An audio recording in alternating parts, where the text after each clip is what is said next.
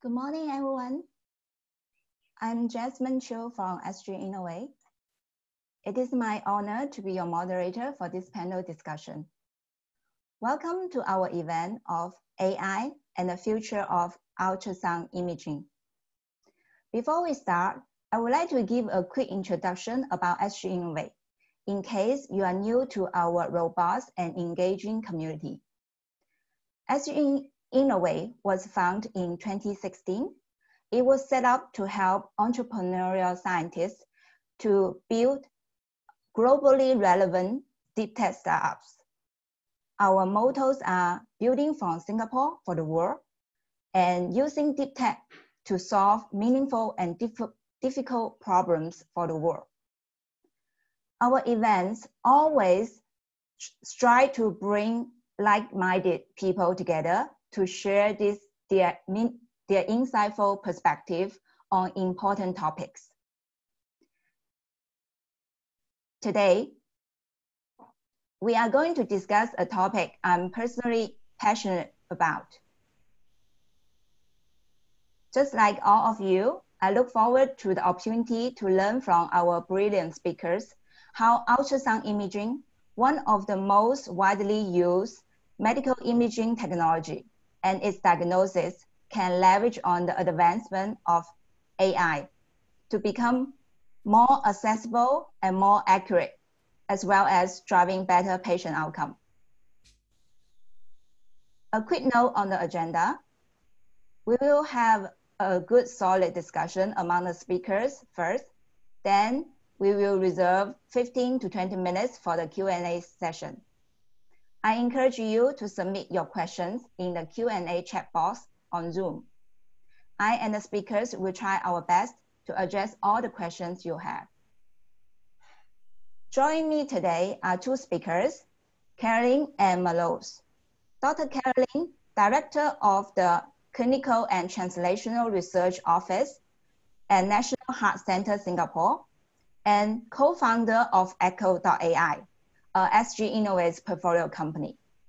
Malos is Senior Business Marketing Manager, Point of Care Ultrasound APAC, Philips. Next, I would like to invite our speakers to introduce themselves before we start the discussion. Caroline, please. Oh, thank you so much, Jasmine. I am actually quite humbled to be here because the title is about AI and it's about, you know, starting a company. And frankly, I'm new to both. So this is the first company that I've set up as a co-founder. And AI is something I'm learning. And what I do know about, though, is the last part that you mentioned about patients. And so I'm a senior cardiologist at the National Heart Center and professor at Duke National University of Singapore, and was happily so until we co-founded the company. So thank you. Thank you. Malos, please. Yeah, thank you, Caroline, and thank you, Jasmine. I'm also very pleased to be here today. I'm working as a business marketing manager for Point of Care Ultrasound. Just to clarify to everyone, Point of Care, we're talking about the environment where healthcare professionals provide care to their patients. And when we talk about ultrasound devices, we talk from the traditional ultrasound devices, so more the card-based, the bigger system, to really the innovative ultra-mobile ultrasound solutions you can just put in your pocket and take everywhere. So I'm really excited to talk about this combination of AI and ultrasound today. Great, thank you very much, Malos. So cool, let's dive in our discussion. So I would like to raise the first question to our panelists.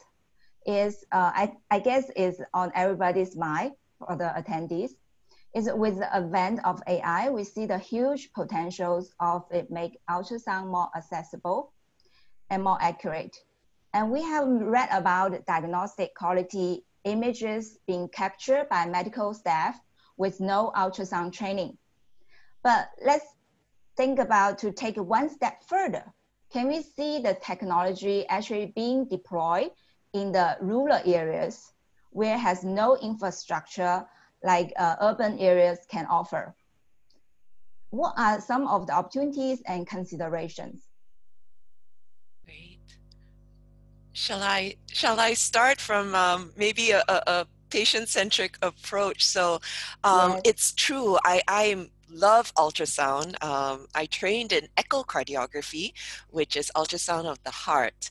And the beautiful thing about ultrasound is it's so safe. It's the kind of thing that we actually use to image the unborn fetus when we're pregnant, right? So it's so safe. And now, thanks to Marlowe's and companies like Philips, it's actually so portable that you could put it in your purse. It could just be a probe that really connects to a smartphone.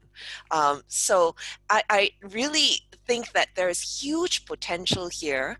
But can you imagine that if you put this technology in untrained hands, yes, we can see the image, but then how do we know whether what we're looking at is normal or not? And so I just wanted to tell you that that's where AI and specifically Echo AI sits. We're a software, so we don't have the hardware that Philips and big companies produce, but we're the software that automatically can interpret these images and say what's normal and not normal. So do I think that this has application in rural settings? I frankly think even greater application in rural settings. Because right now, today, if you want to get an ultrasound of the heart, you actually have to go to a specialist. You actually have to go to a cardiologist. Notice you can't get it with general practitioners. And it's not because, again, that ultrasound is unsafe or you need a big machine, but it's because you need the expertise to interpret. So if we pair now the simpler portable hardware with really smart software, we can literally democratize ultrasound and put it in the hands of untrained individuals and even more in rural areas. Now, here in Singapore, it's hard to talk about rural, but then, you know, we're actually putting in a grant now in Scotland where it's huge. And there, they have difficulties even meeting their guidelines of when echo needs to be done. Like you have to wait 9 months to get an echo because you have to go to the specialist. So in cases like that, if we can, in the rural areas, equip nurses, equip general practitioners with handhelds and software, then it's even more important because then the screening can happen and you don't have to wait 9 months to be diagnosed with heart disease. Great. Yeah. Thanks, Carrie. Yeah, thank you, Dr. Caroline. And I would like to add on that. I think with ultra-mobile ultrasound devices and AI, we can provide better access to quality care. And I think that is where we need to focus on quality care, bringing the best care to our patients. And that can be either in urban areas as well as rural areas. And what we see today is that we are already able to bring ultrasound into the rural areas, midwives doing pregnancy scans, and we use tele-ultrasound for that. So then the midwife is able to reach out to a specialist in the more urban areas. But that causes a lot of time, a lot of effort, and we still need to involve the specialists. So I believe with AI, we can save time, but also improve the diagnosis accuracy at the point of care. So it's really delivering that diagnosis at that moment in time when you are with your patient. And I think AI in combination with ultrasound will enable us to provide or put ultrasound in the hands of new users as well as deploying new use cases. That's such a great point. Jasmine, can I sort of elaborate? Because Marlos brings up a very, very good point about the quality of care. And, you know, just sharing on a personal front, this is actually how Echo AI was born. The person who's now the CEO of the company, basically, you know, he went for a screening and health screening. And at that time, he was already retired. He's a serial entrepreneur. He retired. Now you're picturing something with white hair and so on. No, he is quite young, did really well. His last company IPO'd. And so, and he decided to go for health screening. And of course, at a general practitioner, all he could get was an electrocardiogram. That's different, right? So the electrical signals of the heart said that something was very wrong. And so you can imagine immediately the first thing that he needs then is an ultrasound of the heart. We have to look at the heart to see if it's really abnormal or not. And he had to wait for a long time for the appointment and then got two different answers from two different doctors. And that goes to what you say, that ultrasound is so easy to do and accessible, but the quality of interpreting it, the reproducibility is really not good. We know that between readers, it can vary up to 20%. And unfortunately, that's what happened to poor James Hare, basically. He got two answers and he was just like, what is going on here? Does the medical field know what they're doing? And so that's how he started, looking into what we do and what he see. After an ultrasound image is captured by a technician, basically us cardiologists were sitting in dark rooms, spending hours and hours tracing the heart, measuring, and then trying to remember, is this normal or not for his age and size and race and so on. And so he immediately realized, wait a minute, this needs to be automated, and not just that, to be completely reproducible. And there comes the quality, right? That you not only want to catch the image, but you need to make sure that it's interpreted accurately. So thankfully for him, one of the doctors who said that that his heart's okay was the right one, and so he's fine. But that was how Echo AI got born, actually. Yeah, great. Yeah, I think all the great technology are all derived from the unmet needs, right? So and also a solution that like Echo.ai is condition driven, because you see the problems every day, and then you want to. Yeah. Or someone else sees the problem and holds a mirror to my face. You see, we train for, oh my God, we train for 20 years. It feels like, before we become, we have to be doctors and cardiologists, then echo trained, So by the time you get that, you don't question the system anymore. Everybody does it like this. And so we hate it, but we still sit there and we spend hours tracing and tracing. You know what I mean? So it took someone from the outside to actually show me that there's a better way to do it. Anyway. Yeah, makes sense. Yeah. So which lead to my next question is, so we were talking about the AI deployment is so great, right? To your point, that is to help the cardiologists to cut down all this tedious time, repetitive time, and then focus on more high value tasks.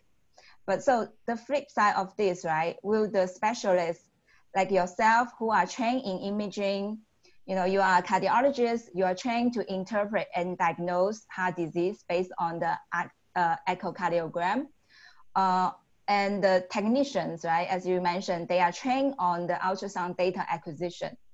Do you think that people like yourself, the specialists, should you be worried of your role will be increasing irrelevant? And and what will be the new job roles and opportunities for you, given the advance of the AI technology? Yeah, Jasmine, you're spot on. So I have to admit, the first time I heard the idea of trying to automate everything we do was sadly, no way, this sort of skepticism, for sure. And that continues to be something that I actually enjoy facing now. But in the beginning, I myself was the skeptic. And, I have to admit, us doctors, we can be really proud bunch, but I think just please have pity on us, because we really spent a lot of years doing scud work. And so yes, it was met with skepticism, and then it was met with also a little bit of, wait a minute, is someone trying to put me out of a job? But then when it actually came to developing the project and then letting people test it, and that's why I'm saying I now enjoy this the most, because all of my colleagues who've seen this and worked with this fall in love with it, because it actually relieves them from doing things they hate. We hate. It's not like we enjoy doing the tedious stuff. And so it makes us more efficient. It makes us able to do more studies in a shorter time with more accuracy. Everybody wants that. Patients want that. We want that too, because there's a long line of people waiting for these ultrasound of the heart. So the faster we do it, the more we can do. So in the end, it's turned out to be something very welcome. Now, of course, the onus then is on us to produce the best darn product that we can, and to really put skeptics to rest. It's by quality. That means, really show them with data that this really is accurate and reproducible. Yeah. Yeah, well said, Caroline. If I can add on that, I think from a solution company perspective, we believe that AI can help to simplify complex tasks. So that also means for the specialists that they can focus on more advanced imaging, for example, fusion imaging, where we have a combination of ultrasound and X-ray to guide procedures in real time.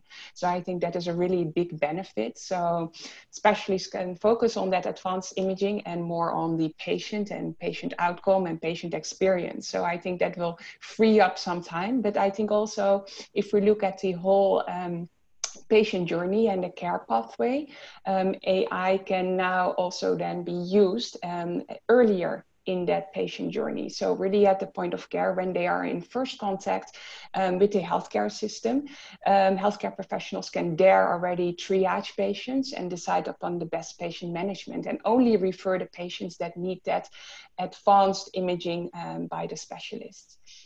Yeah, indeed. Great. Yeah. Malone, you are from a company with rich innovation history and also a solid business track record. Caroline, you are co-founder of a startup. So what are your respective vision for your companies? I let the big Yeah, I'm happy to start here. I better follow Yeah, you. yeah, no worries. So I think what we aim for the future is that we want to leverage the advanced technologies that we're developing in combination with deep clinical as well as customer or consumer insights to deliver that integrated ultrasound solution, including AI features, for example. And we do that to simplify those complex tasks, as I just mentioned, as well as to increase the access to quality care. And all of this we do because we want to reduce the cost of care. We want to improve staff experience, patient experience, but also drive that better patient outcome. So I think that is a little bit altogether how we see the future. Wow. So as a small startup, I'm going to tell you this is the moonshot aim, right? But the first is definitely clinically oriented, and it's kind of what we had already been talking about, which is, to put heart health in everybody's hands by having the smart software that can be paired with the mobile hardware. And allowing a democratization, of echocardiography. You see, as a cardiologist, what pains me the most is that we have the advanced treatments, be it devices, be it medications, be it surgeries to treat disease. But the problem is picked up too late. Like an axiom that we always say is, the commonest way a heart attack presents is dead. It's true, before they even reach hospitals. So, but yet you can see changes in the heart already early if we could only make it more accessible to see it. So that is really, I mean, if I could see it in the hands of GPs first, and then maybe in the community, that would just be a huge dream. But that's all the clinical aspect, and to be honest, we're small, but also have some other ambitious goals, and it's in the research realm. In fact, Echo AI is already commercially sort of viable in this area, where you see echo images contain so much more information than any human being can extract. When I talk about echo images, I'm not talking about an echo report where we analyze words with natural language processing and so on. I'm talking about looking at the images. You see, human beings, we only analyze and measure the heart at certain phases, at the end of diastole, when the heart ventricle is biggest, or the end of systole. That's all we do at 2 points of the heart cycle. AI measures every single frame of the moving heart. So we can see a lot more patterns. And then, of course, we all know that AI, beyond making known human measurements, can also do pattern recognition. It's like how AI can recognize your face from mine, when we turn on our handheld. So pattern recognition is also crucially important in heart disease. There are diseases like what we call amyloidosis, where even we as human beings, we know I can look across the room without a single measurement at a heart. Somebody else is looking and reporting a echo image, and I can say that's amyloid. It's just, you recognize something about the combination of the sparkly myocardium, the thickness of the wall, the valves look a little bit, and it's a pattern. So all that is perfectly amenable to AI. So beyond the clinical diagnostic tool and known clinical applications, the whole research realm of predictive analytics, of designing better trials, of predicting earlier than we can now who will have events and outcomes, of predicting better who is likely to respond to what drug better. All of that is opened up once we can actually perform AI on the images. And Echo AI is the tool that enables that to start. So I'm really excited about that too. Yeah, Caroline, I think it's really nice that you touched upon that point about not only focusing on the treatment phase, but really about the prevention phase. So you can see earlier in the patient journey, or maybe even they don't have any symptoms yet. You can already predict what is going to happen to the patient. So I think that is a really good point you just highlighted. Yeah. Yeah, and also I think with the increasing accessibility of the ultrasound imaging and the AI modules, that this also can be a tool for the population health management as well. That would be a dream. Okay, so next I would like to raise the question about, so given two of you representing MNCs and startups, right? What are the areas of collaborations you think that it will make the most sense for us to push ultrasound to the next stage of development? Yeah, if I may start here, I think in the past we were selling products. Nowadays we need to sell solutions. And what I mean with that is that the world has become more complex, right? It's a digital world, and we now talk about ecosystems that we need to build together with hospitals. So that means that we need to find strategic partners, strategic providers of care to deliver that total solutions. And I think there is a really strong need to work with different startups, different companies, healthcare providers to deliver that total solution, to deliver on the customer need as well. Because at the end of the day, we need to understand what is the customer need, how can we deliver that total solution, who do we need, what aspects of the solution can we do in-house, and where do we need to find partners to collaborate with. Great. Marlo, that was elegantly put. Hard to add to that. I think in my mind, partners is a definite term, but also the concept of synergism, like where 1 + 1 becomes 5, not 2, And I think here, I really, really think the partnership between a startup and a big MNC really works. You see, the startup can be very nimble, but is forced to be very focused.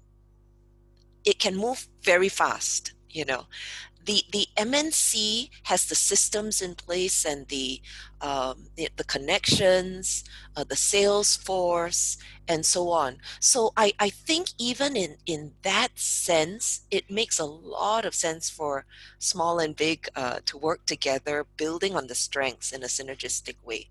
But specifically, Echo AI and Philips, if I may, it's like perfect synergism between hardware and software. You know, ours is only software, so I do think that's just so exciting, and really hope to be able to realize these pilot projects where we may team up together very soon. Yeah. Great. Yeah. So I would like to ask Caroline that we all know that to build the AI capability, right? The access to a large and diverse data set, healthcare data set, is critical.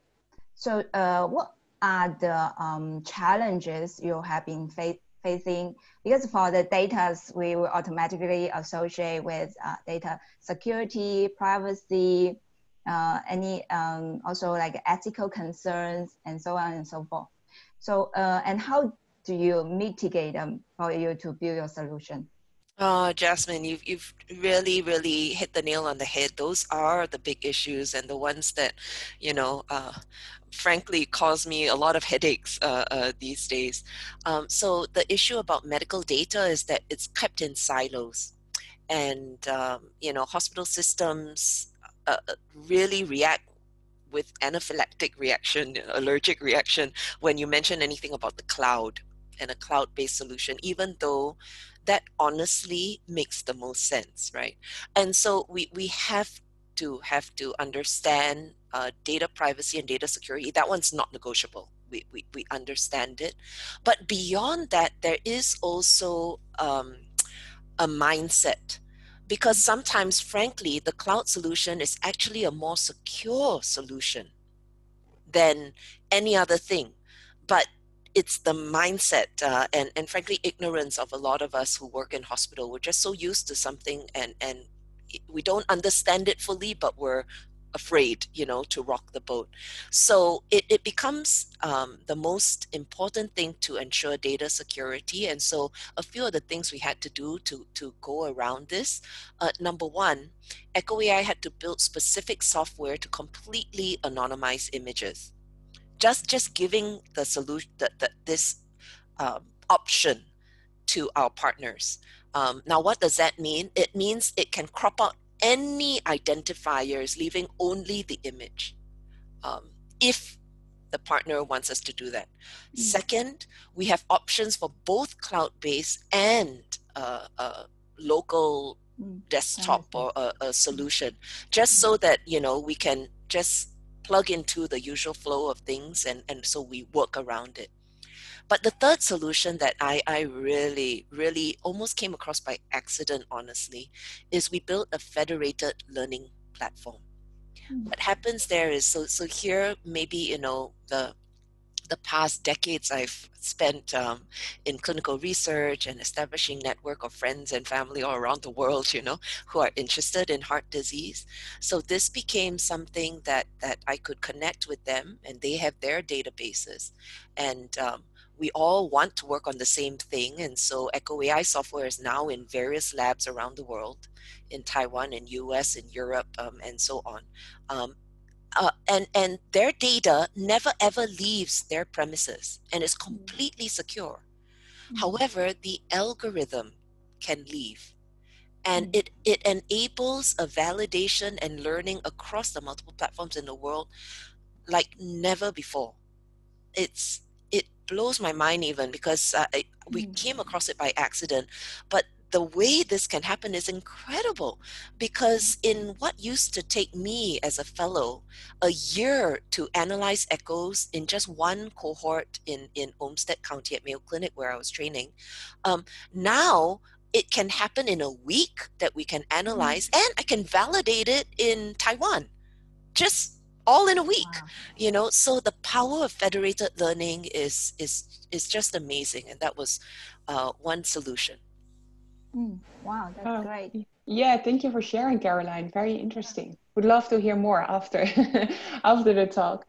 I just wanted to add on Mm-hmm. that. I think for every new solutions, I think people are very critical. No matter it's AI or something else, Yeah. I think there are always questions, right? And I think we always need to ask ourselves, does it complement and benefit our customers, our patients, and our society? If we are feeling very confident about that, and I think then we can build that case. But of course, we always need to take care of the privacy, the security, and how we are going to use the data. And I think that is no different than from any other solution we bring to market. Yeah. And the reason we are doing an online event is because we are in a global pandemic, right? So can you please touch on how your solutions support healthcare professionals and patients in situations like COVID-19 and to mitigate the disruptions and constraints caused by the pandemic? Sure. Marlos, shall I go? Because Yeah, I yeah, think yeah. first I just want to thank you, frankly, and Philips for POCUS. So this is what we call point of care ultrasound, POCUS. And I'm telling you, it's everywhere now. I mean, I'm an editor for a journal, and we basically have been publishing papers related to COVID, and everyone talks about POCUS because the standard ultrasound with the big machine and things that we used to do would require moving a patient who needs to examine the heart to a separate room. So moving the patient, different staff, different room, different equipment, and so on. But now imagine, because of innovations that come from companies like Philips, point of care means at the bedside, we just take out a probe, look at the heart quickly, and then, you know, minimize infection risk to both staff and patient, and able to just wipe down that probe, and that's it. So it, I would say that COVID has really all the more emphasized the need for point of care ultrasound. It's even more highlighted the need for remote monitoring and cloud-based solutions. So I'm really frankly hoping that some of the lessons we've learned to open up our mindset a little bit to you know, being able to do teleconsultation, telemedicine, and so on will last after this. And this is where software and AI comes in. I mean, we just have to stop being so afraid of big data and sharing and learning together without compromising patient security. So I think there's a big movement towards that. In fact, there are COVID registries being set up where, you know, it's a direct to patient saying, can you contribute your data so that we can all learn together? And so maybe this is the kind of thing, I hate to say, that we needed to break down those silos. Hopefully, we'll see. Yeah, Yeah. definitely can turn into an opportunity. Yeah, very well said, Caroline. Again, I think really you explained very well the advantages of POCUS, bringing the ultrasound at the bedside of the patient. And as some of you know, that POCUS is quite a new space, actually. Only due to technology, we're able to deliver those ultra-mobile ultrasound solutions that are easy to take with you. And now, especially in the COVID situation, we see that it really helps in the disinfection to make sure that we don't transmission the virus throughout the hospital, but that we really can work in confined spaces. Also, these small ultrasound solutions are easily covered as well as disinfected. So I think it's a perfect solution indeed. And I think we really need to build from here. Ultramobile ultrasound is now in the hands of so many point of care physicians. So we really need to work on how we can leverage those solutions for more clinical use cases. And I think also what we see is that normally point of care ultrasound is already used in an environment where speed and quality images are very much required. Think about the emergency department, think about the ICU as well, ambulances. So I think there's more attention to this space. So I hope to see more innovations and that we really can build the level of quality care delivered at point of care from here. Yeah. Great. Yeah. So Caroline is a cardiologist. So her solution from Echo.ai currently is focused on the cardiac diagnosis purpose. But if we look at a bigger picture, right? So how do we benefit from a portable ultrasound device, hardware provided by Philips, and the AI modules provided by Echo.ai work together? So what other diseases, organs, or body parts you think will have the great potential for this? I'm happy to venture some thoughts. I mean, I was already so impressed when you told me about the fetal scanning that projects that Philips has embarked on. Okay, so I would say that apart from the fetus, the heart is actually the most complex organ to image, if I may. I mean, you have to look at it from all different angles. There are 4 chambers. It's moving all the time and so on. And so although we're remaining very, very razor sharp focused on the heart now, I am really hoping that once this is really locked down, that we can look at other organs that are frankly simpler. So the first thing that I'm thinking of now in this COVID season is the lungs. So actually, focus to look for water in the lungs is very useful. And what we do is we look for a curly bee line equivalent in an X-ray, which is indicative of water in the lungs. And it's a very important thing. And it just requires pointing at the lungs, and counting lines. So hopefully, having done with the moving heart and everything, that should be okay. The other one that's very related is the carotid. It's our artery here in the neck. And when you ultrasound that, you can get signs of are there blockages, which means a stroke, risk of stroke. And by looking at the artery in the neck, you actually get an idea of the health of the arteries in the entire body. Because if you've got deposition here, you likely have it elsewhere as well. So that would be great. And then related to that is also arteries of the extremities, the feet. That's really important, especially in a place like Singapore where we're diabetes central. And there's a lot of amputations that happen and so on. You see, if we can use ultrasound to look at the flow in the feet, that's a very important opportunity to catch problems before the horrible stages of amputation and so on occur. So, I mean, it's a very real thing. Here, I just want to highlight something I'm very proud of. So, Echo AI is actually the only commercially available software right now that automatically analyzes Doppler profile. And that's what you need to look at blood flow. So, it's not just the two-dimensional images, but the Doppler profiles as well that we automate. And so that I find would be very useful there. And then of course with the kidneys and the liver and so on, they're just organs just sitting there. So hopefully what we learn in image recognition and AI would also be able to translate there too. Sorry, I've been so greedy. I've gone through, but Marlos, what do you think? Is it feasible? Yeah, no worries. No, I think I had similar thoughts as well. I was also thinking about the lung imaging. I think nowadays in this COVID-19 pandemic, we have a lot of healthcare professionals that are performing ultrasound for the first time. And I think AI can help them to perform the ultrasound as well. Not only doing the diagnosis, but also performing the ultrasound scanning. Also, what is really high on my wish list is breast imaging. I think a lot of women don't get breast imaging nowadays. And I think I would love to see that more in the future, as well as doing that precision biopsy. And I think AI can help with that. So that means that we can provide, again, the care at the point of care, but also do the biopsy directly during the screening. That's such an excellent point. Yeah. Great. Yeah.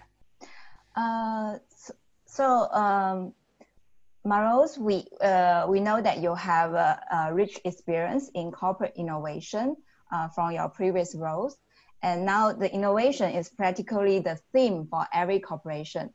So can you share with us, based on your experience, what are the key factors for an idea is able to thrive or grow in a corporate environment? Yeah, thank you, Jasmine, for that question, and more than happy to share. So I'm actually an engineer, and I joined Philips on the innovation and development department. So really working together with the technical guys. But what my role was at that time was representing the voice of the customer throughout the development phase. So that means that we always, when we develop something or we come up with new ideas, we go back to our customers and validate the insights, validate the needs, as well as is this solution solving their needs. Mm-hmm. So I think when we talk about innovation in big corporates, we always talk about customer needs. Are we understanding the customer needs, and can we come up with a solution to overcome their needs, their challenges that they face today? And also when we iterate over time, we constantly need to validate the solution with our customers. I think if we want to bring it from idea to final solution that will be launched, it's about what is your minimal viable product? How can we deliver a solution that meets those requirements? And do we have a feasible business case with that? And then from there, we look at like, how can we scale? So scale. That is always the most important question that is asked about from our management. Mm-hmm. Is there just one customer that has this need? Is this across the globe? Can we see this in one subsegment, for example, cardiologists, or can we see the same need across different specialists? So it's always thinking about how can we scale the solution to make it more relevant to more customers. Mm-hmm. So I hope that gave you some insights. Yes. So maybe the takeaway for me is one is need to based on the needs, build on the needs, and then whether it can build a strong business case, and the scalability also is an important consideration. Yes, indeed. Yeah. Great. So Karen, so you know, I understand that you are very familiar with SGInnovate, right? You know, we actually we meet many amazing clinicians like yourself.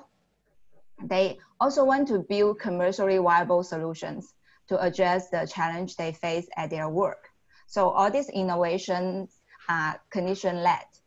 And you as an entrepreneurial scientist, can you share with us how do you identify the great opportunity of AI in echocardiogram? I know just now you mentioned that is from the actually the idea starting from the CEO of Echo.ai. But from you, why do you choose to work on these opportunities? And what were your considerations in terms of assessing and prioritizing opportunities? Thank you. Wow. Okay, that's a tough question. So again, and this is really sincerely and humbly, the recognition of the opportunity at first was not mine. Mm-hmm. But once I opened my mind to see the possibility, then because I'm a practicing clinician, because I know the patient, and also because I'm a clinical trialist, so I know how ultrasound is deployed in all these settings. That's my role. I was able to see the applications. And in that sense, it's hard not to fall in love with an idea like that. And, you know, it is that dream, that ultimate dream that, my goodness, maybe if I'm lucky enough, you know, in my lifetime, I've actually done something to move the needle a bit in heart health on a bigger scale. I love doing it on a one-to-one basis with my patients, but this would be on a larger scale. And so I think it's that just, it's just from the heart. And you know, for me, once I know that is it, then, you know, you focus. But I think one hard learning lesson I had, though, I had no idea how much work it takes to start a company. Oh my goodness. I think I liken it to people telling you how much work it is to have a baby, and you kind of go, yeah, yeah, yeah, yeah, yeah. And then you actually, right, get pregnant and have a baby. So it's that sense of I'm so humble, and it is really, really about teamwork. So, to any clinician out there who wants to start a company, make sure it's coming from that place of fire, because you need it. You need it to carry it through. And then also, remember, it's about the team. I don't have the business acumen. So I teamed up with someone who's really good at it, for example. And then the other co-founder is just a top expert at ultrasound. So, the three of us basically have that expertise, and then engaged the right AI team. And then finally, another thing that's really, really important is, frankly, Jasmine, I'm not just saying that because it's your show, but is the community and support from places like SGInnovate. I mean, imagine, I'm just a clinician. I have no idea what the community is, what move to go next, how to connect, how to find people that we need for our company, and so on. And so, I'm very, very grateful to SGInnovate, to EDBI, who invested in us, to connections made through Sequoia, all that is so critical, and we're very, very grateful. Thank you. And I would like to also follow up on another question, is because we don't see that many female co-founders in the ecosystem. So what are the hurdles you think that stopping those for them to pursue an entrepreneurial dreams? And what advice do you have for them? Oh, I'm not sure I'm qualified to advise. It's my first startup. But I do think that what I had said earlier is for men and women alike. But women in particular, I do have to say it is a balancing act, like for everyone else, I'm sure. But role models are so important, and just meeting other fellow women in the sphere, it's been really, really encouraging. I have to admit, when I first met the CEO of EDBI, who's a lady, I was like completely in awe, And so the meeting in person, people who have succeeded in this sphere, and seeing how they do it all, that has been very inspiring to me. Thanks. Great. Yeah. So I think now we can move to our Q&A session. Yeah, thank you very much for the great discussion. Yeah, so I have the first question is about the competitiveness of Echo AI's algorithm. So the question is, there are several other players attempting to use AI for the radiological diagnosis. How do your algorithm compare with these companies? Thanks so much for that question. And in fact, if we didn't have competitors, then I'd be very worried that am I off off when it comes to an idea. So any good idea should have competitors, but we're very fortunate that in ultrasound of the heart, the competitors are quite few. So first of all, let me distinguish what we do from things that are done in the same way for MRI and CT of the heart. So MRI also has AI for interpretation, and so does CT. But remember, you can't put an MRI machine or a CT scan machine into your purse. So ultrasound is the last one to actually get into this AI swing, and it's because if you look at the images, it's much more grainy, and so AI is that much harder to even recognize which chamber of the heart you're looking at and all that. In competitors in the echocardiology space, there are some that are offering isolated options for AI. For example, there is a company that automates one measurement called ejection fraction with the squeezing function of the heart. There's another company that looks at how the heart responds in exercise stress. But there's none that actually does the full suite of automation of what we do, which is both 2D and Doppler and 20 measurements, like the whole report. So I really want to borrow Marlo's words. We were looking to put together a complete software solution, not just a pinpoint answer to some parts of it. Yeah, great. Okay, another question is, we have been talking about a lot of using AI for ultrasound image interpretation. So how do you feel about the use of AI to assist in the acquisition of the imaging? Yeah. In fact, Marlo's actually brought it up in her very last comment, which is a very important point. See, the good thing is when we use AI, the first step is to recognize which chamber we're looking at.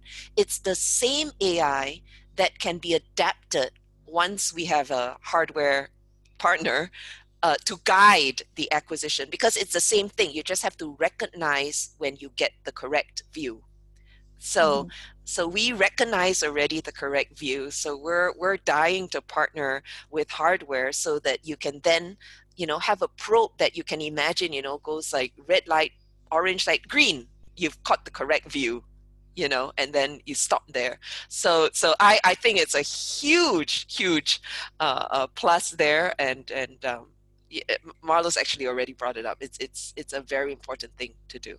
Yeah, I just wanted to add on that. Yeah, I think if we look at how we acquire the image, if we do that well, then the processing of the image will go much faster. And so there will be less images available. We just capture what we need. And I think that is also very important. So the task that is of performing the ultrasound will also become faster. So there we also focus again on the speed. So the speed during taking the exam as well as processing the images after the exam. Yeah, I think just now there was another aspect of the data acquisition is the reproducibility, which is because the nature of the ultrasound, right, is operator dependent. So this is the question that posed by one attendee. So can you please touch on this aspect, how to standardize the protocol that made the data can actually be reproduced? Yeah, that's a great question. Reproducibility, there are several levels to it. So one of them is exactly what the person who asked this good question is saying, is the reproducibility of capturing of the images.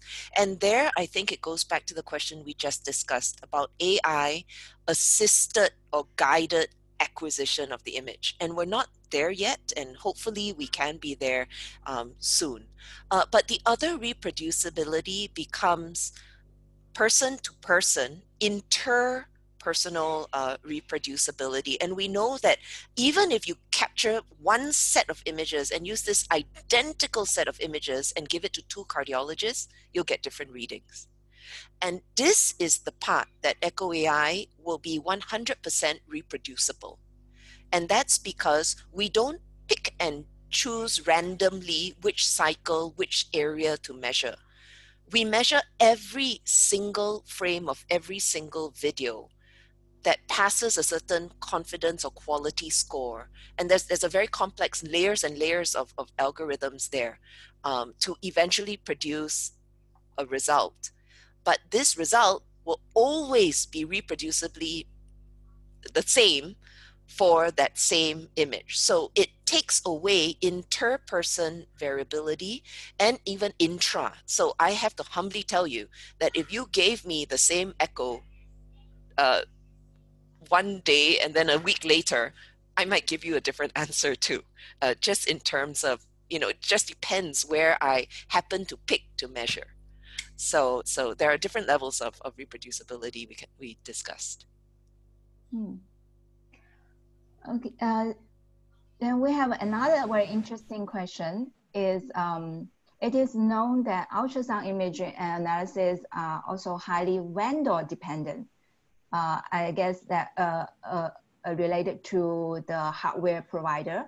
So will it be potentially critical for AI companies such as Echo need to collaborate with multiple big companies, and what are the challenges?